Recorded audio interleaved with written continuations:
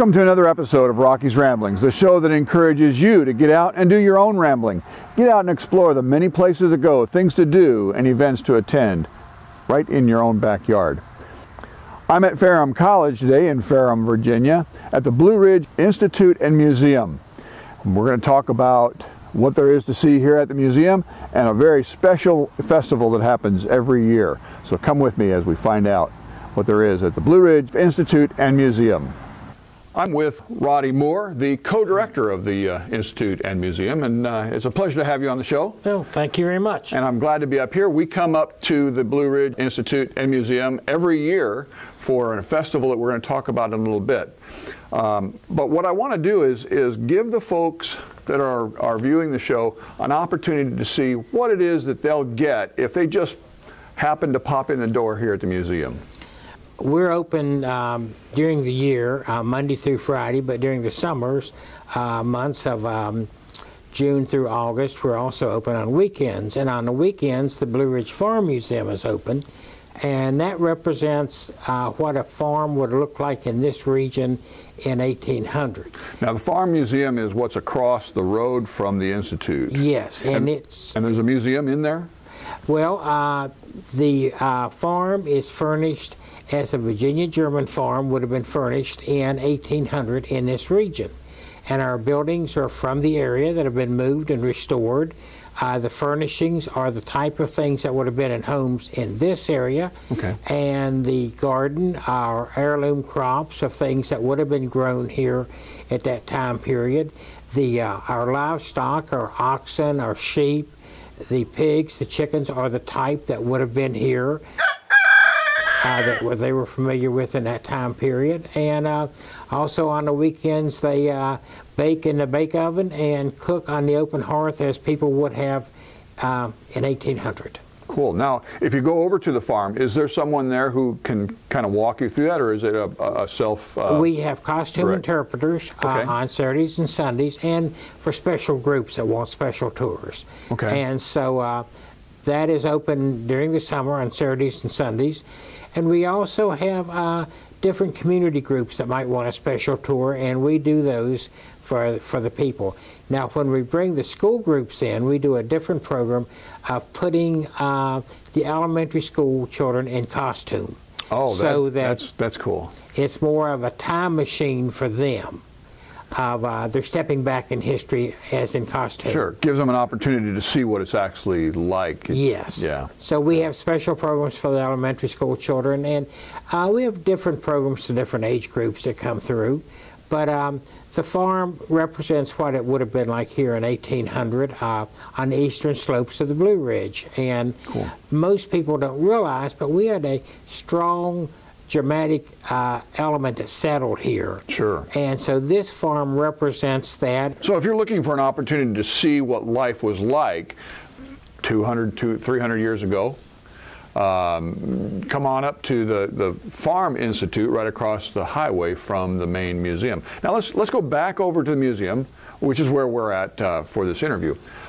When you walk in the door, what are you going to get? In the Blue Ridge Institute, the building itself here, we have two galleries for exhibits. Okay. We have one gallery that has the information about the Crooked Road. And we have two exhibits in that gallery, one on the different musical styles that you find along the Crooked Road. Sure. And that's a historical musical trail from Franklin County out through Bristol, Abington, that area, and then right up to the Ralph Stanley Museum. The Crooked Road is a wonderful opportunity to see the history of the music from this area. And if you go to my website, rockysramblings.com, I'll have some information there about the Crooked Road, as well as all of the information about the Institute here.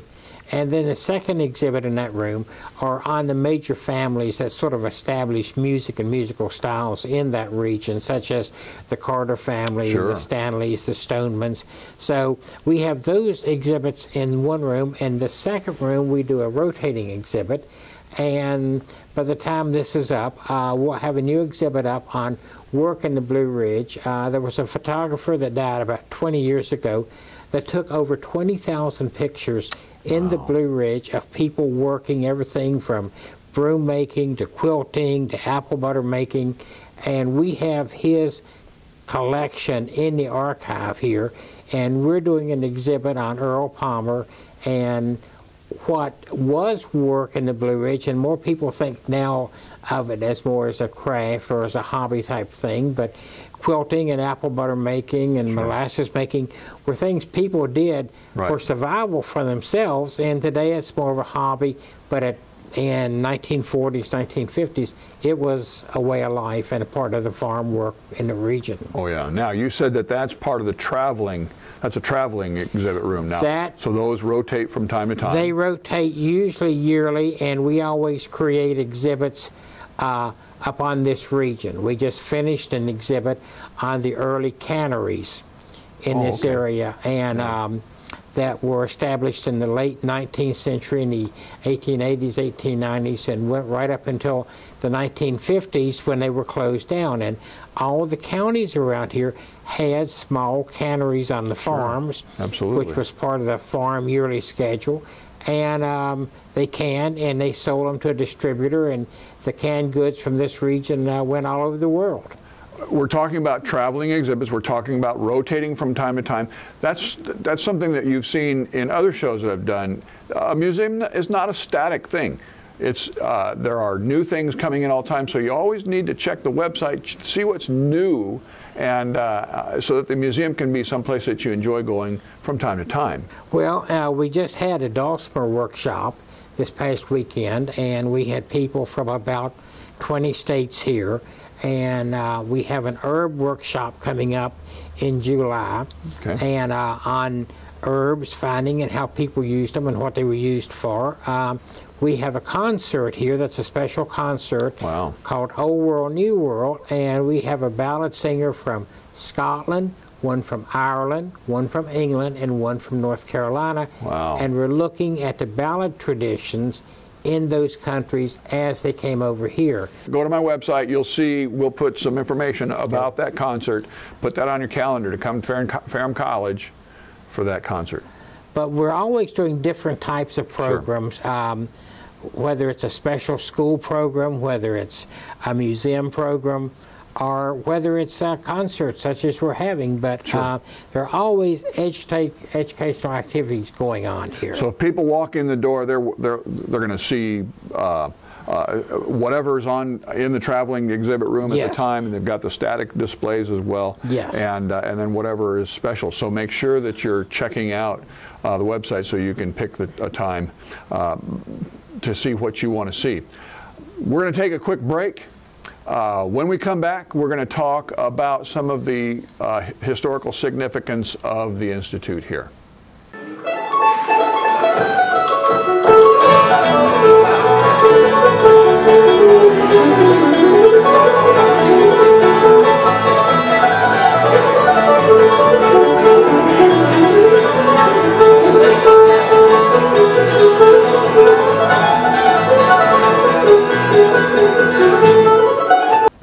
All right, I'm back with Mr. Moore, and we're going to turn our attention now to the history of this institute.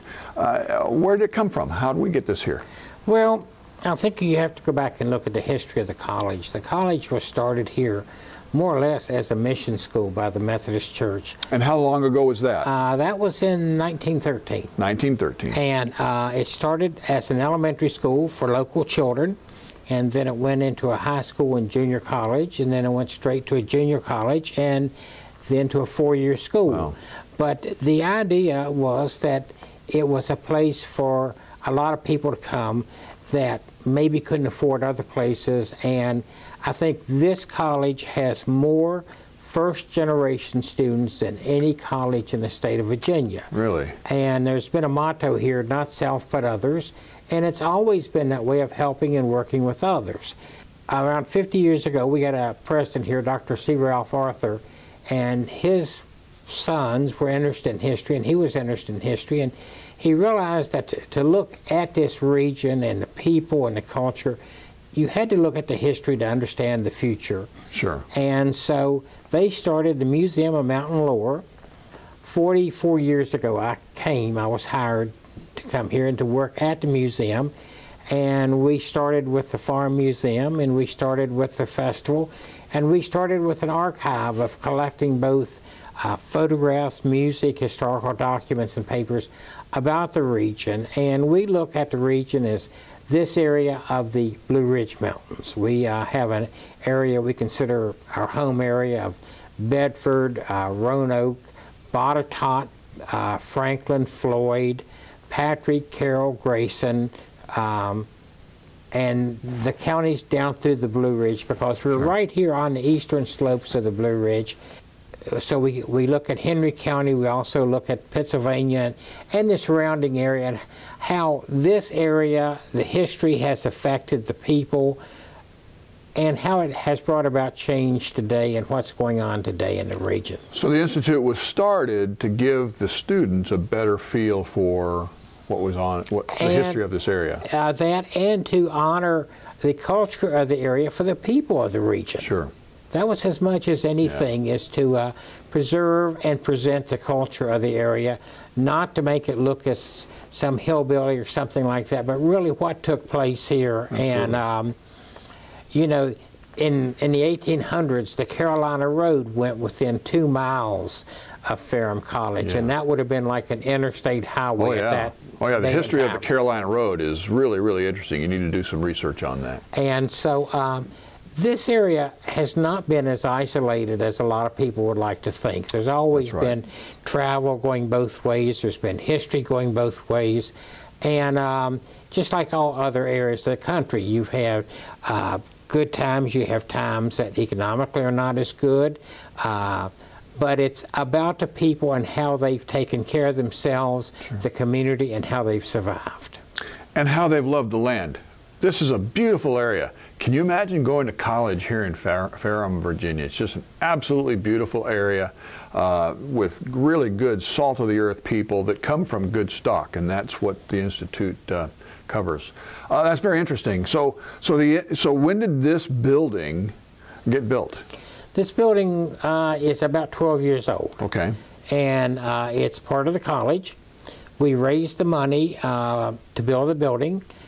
Here about 4 years ago, we did an expansion on the building for a larger archive room for storage of our historical material, and for another gallery.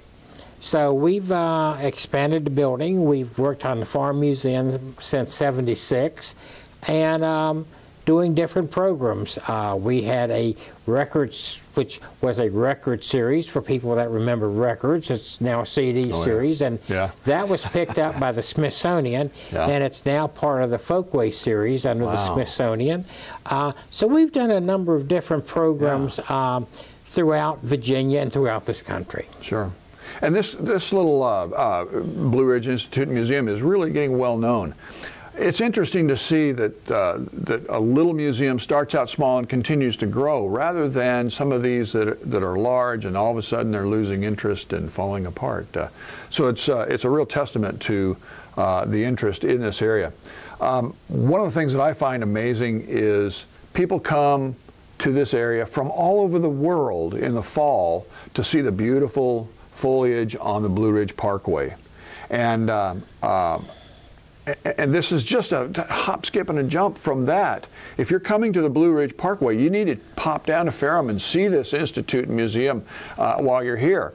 And we're going to take another break. When we come back, we're going to talk about special events, but we're going to talk most specifically about the Blue Ridge Folklife Festival that's every fall.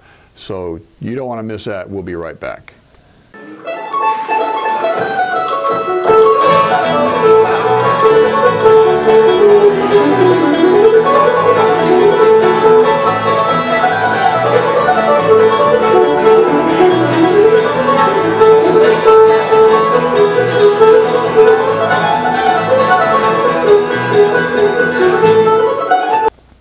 All right, we're back for what I think is the most exciting part of the show, and that is to talk about the special events that are going on, the things that y'all do here at the Institute and Museum to make it fresh every time somebody comes back here. So let's start right there. Let's just go right into it. Well, I think the one thing that people know about as much as anything for this is the Blue Ridge Folklife Festival. Oh, yeah.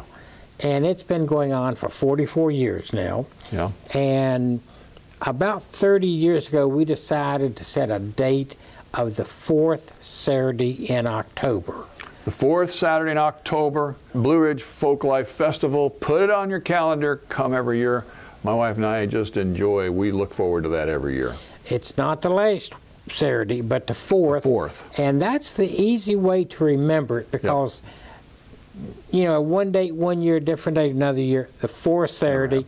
We've been doing it on the 4th Saturday for over 30 years now. Good. And the festival started, and it still continues, as local and regional people doing skills or folkways that are still alive in their families. Yeah. Now, we're not looking for reenactors or for people to come in here doing a skill or craft that's been dead for a number of years or something that never took place in this area. Sure. So we're looking at foodways, we're looking at farming activities, automotive activities, anything that takes place within this region.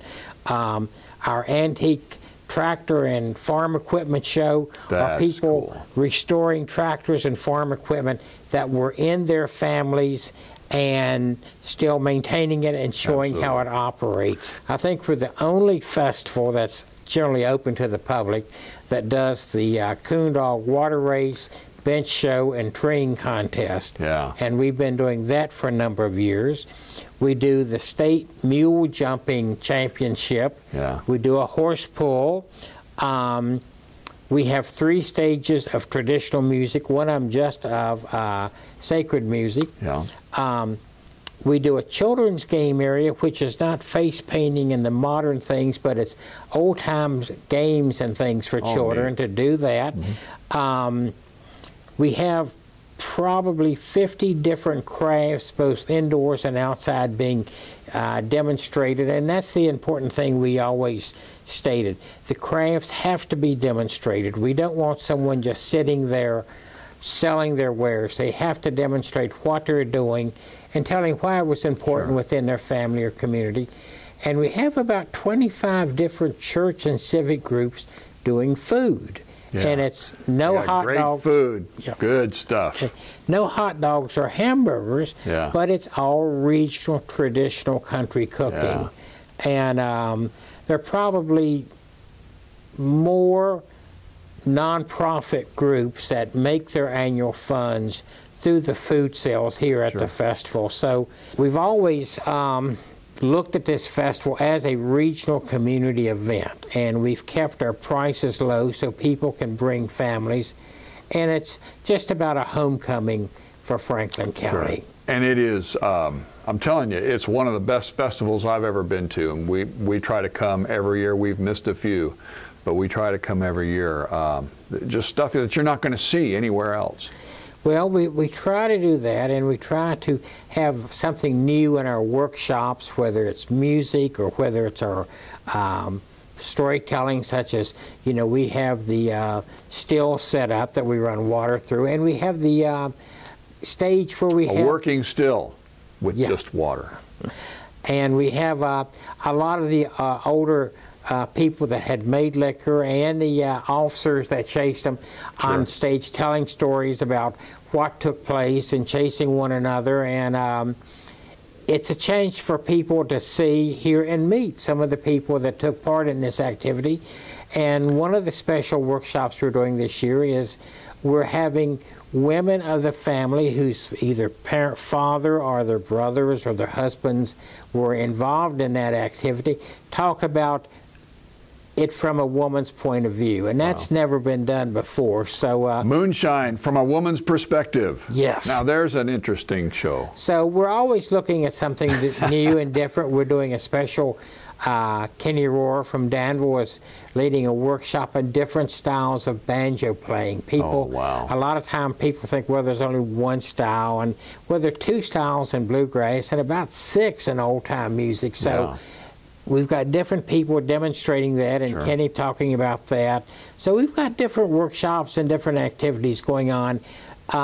you can't see the entire festival in one day, so No. you have to come back from year to year. So the days... It's only Saturday. It's one day. Only Saturday. Oh my goodness. So you do need to come back from year to year.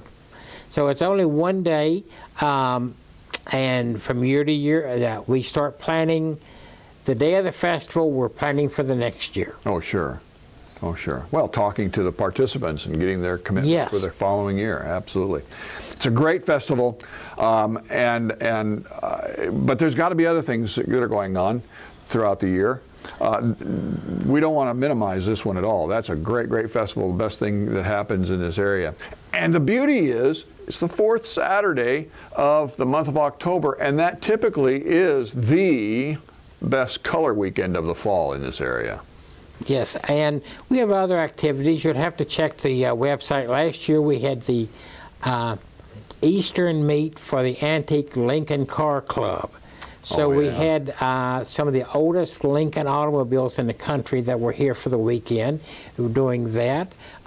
So different weekends, we have different groups that come in. We've had scouting groups that have come in and had camporees here. Yeah.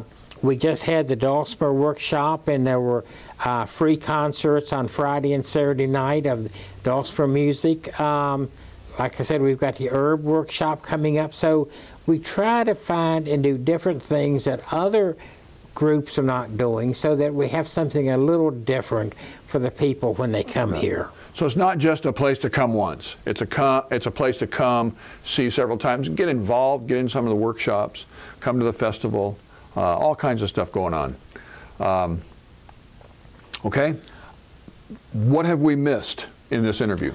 I think that's about it. We, of course, we have a large archive of sound recordings and historical photographs, and we're always trying to document the history of the region and things that took place within the region. Okay. And we're always working on different exhibits. You know, several years ago we had the exhibit on the making of white liquor, and that exhibit traveled throughout the state. We did an exhibit on rockabilly music in Virginia. Oh, yeah, I remember that one. And people don't think of that, but it was all around here. There was record producers in Martinsville that produced local groups on rockabilly. We've done exhibits on the banjo, on the dulcimer. All of our exhibits are things that took place in this region. Sure. Now you mentioned the archive of music in this area. If someone's from one of the families, do you ever work with them?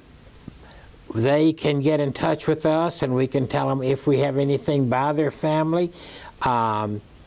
We have a lot of sound recordings, field recordings that we've done. We've got a large collection of the 78 RPM records that people made. We're always collecting music from this region, and right now, actually, we're doing a survey on African-American religious groups through either the churches or the families from this area, sort of an inventory of the groups, because there's a great deal of traditional music within the churches, and a lot of times it's hard to find out about. So we're working on that right now. Okay, and you're doing a survey.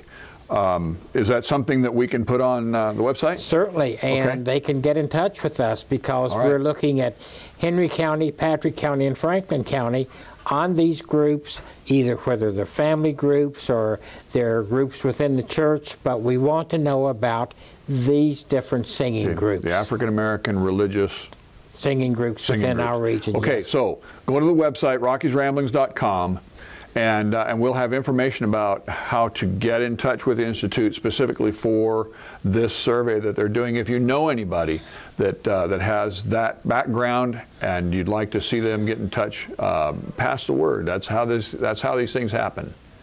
So that's about it. We're always doing something a little different, always trying to survey and document the folkways of the region, and that's the important thing. Absolutely. Well, this has been fabulous. I hope you've enjoyed some of the pictures that we've showed through the show, some of the things we've tried to highlight. All I can do is entice you to get up here, do your own rambling, get up here to the Blue Ridge Institute and Museum, and see things for yourself. Get that experience. It's a wonderful thing. Mr. Moore, it's been a pleasure to chat with you. I wish you well here. I will definitely see you during the Folklife Festival this coming fall, as I hope to do every fall. And thanks for being on the show. Thank you. I'm home from my rambling up to Ferrum College to see the Blue Ridge Institute and Museum. I hope you enjoyed that show. I enjoyed my visit with Roddy Moore, the co-director of the Institute and Museum. And there's much to do there, so you've got to go up there and see that. If you don't get up there and see that before October, come up there on the 4th Saturday of October. I guarantee you'll see me there. It's a great festival. It's one of the best in the area, and so you'll want to take part in that. As you're out rambling, I hope that you'll be driving a safe, well-maintained vehicle. Make sure of that. And here's your defensive driving tip for the week. Avoid impaired driving. We all know that driving under the influence of alcohol or illicit drugs is illegal and frankly stupid. But there are other impaired states that we should think about before we get behind the wheel of a vehicle. Many legal drugs, prescription and over-the-counter, can cause drowsiness or worse. Imagine driving with a severe case of the flu where you can't even stand up. While under intense pain. Imagine trying to drive a vehicle with the pain of a broken bone. Driving while experiencing tremendous emotional upheaval. The bottom line is that if there is some condition that is causing you to have less than full attention on your driving, you should avoid getting behind the wheel of a vehicle. That vehicle needs your undivided attention. You should not be in the command of a vehicle if you can't give it that undivided and full attention. Remember, you're driving a 2-ton chunk of steel that's hurling down the road at up to 70 miles an hour. Avoid impaired driving. That's the defensive driving tip for the week. And until my next episode, here's wishing you safe rambling.